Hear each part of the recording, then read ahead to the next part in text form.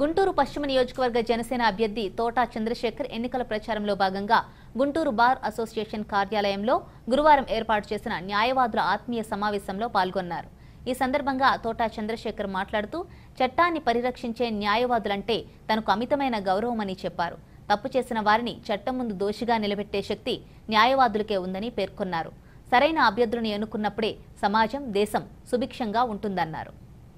వైసీపీతో పొత్తు పెట్టుకోవాలంటే బయటగానే పెట్టుకునే వాళ్ళం.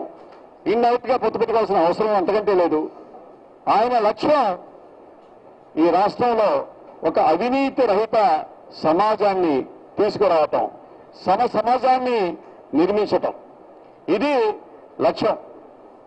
అందుకే ఈరోజు ఆయన ఈ 4 పార్టీలతో పొత్తు పెట్టుకోకుండా 3 జాతీయ పార్టీలతో ఆయన పొత్తు పెట్టుకున్నాడు.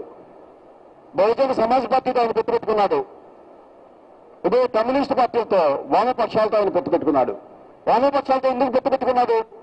ఎందుకంటే జనసేన భావజాలం, జనసేన సిద్ధాంతాలు కమ్యూనిస్టు పార్టీల భావజాలం దగ్గరగా ఉంటాయి. అలానే బహుజన సమాజ్ పార్టీతో మేము పొత్తు పెట్టుకున్నాం. దానికి కారణం ఈరోజు పవన్ కళ్యాణ్ గారు